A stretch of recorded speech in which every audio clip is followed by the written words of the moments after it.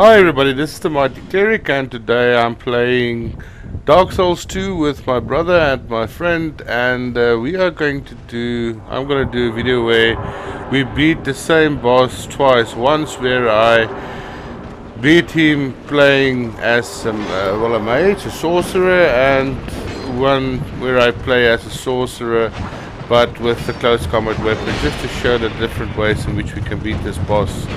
Now my tactic playing the close combat person is just to attract attention away from our friend who we're trying to help finishing this boss. The easy way to do it is if two close combat guys finishes this guy and one guy just ends or finishes him off with or from a distance. The important thing you have to remember about this boss is that as soon as you kill the one, and if you focus only on the one, he will then heal or resurrect the other one. So it's very important to finish them off both at the same time and sharing your attention from the one to the other. So while I'm trying to get the attention away from the one player, they are finishing off at the backside because they are geared for close combat and I'm more or less a mage. As you can see in the top small video which I included, I'm just keeping my distance and just doing lightning spear attacks.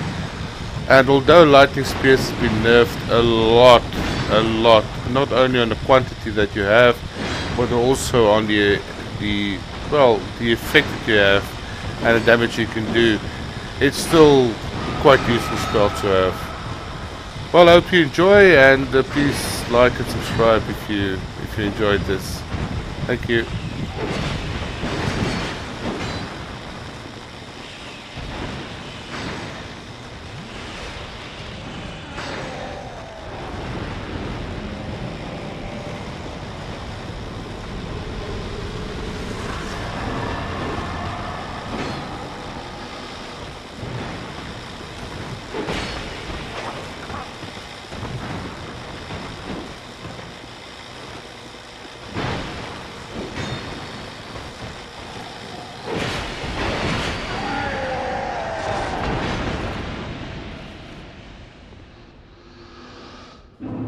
Well, that's it for today, folks. See you next time. Thanks for watching. Please like and subscribe.